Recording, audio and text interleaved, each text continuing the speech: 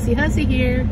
I figured I would upload a video and show y'all some pictures of some glasses that I did this past weekend for some customers.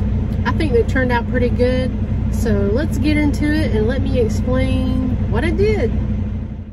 This beer mug you're seeing is, I think, a 32-ounce beer mug that you can get from any Dollar Tree. You can also pick these up online in bulk. I think they come 12 to a case. All you have to do is order it online, get it sent to your local Dollar Tree for free. All you have to do is pick it up.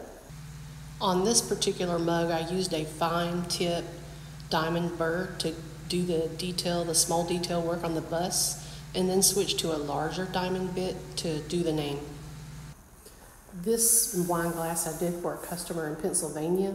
She knew she wanted the crown and come up with the saying herself that's on the opposite side of the wine glass, but she wasn't sure on the color of the rhinestones, so she told me to surprise her. So she's getting surprised with teal color.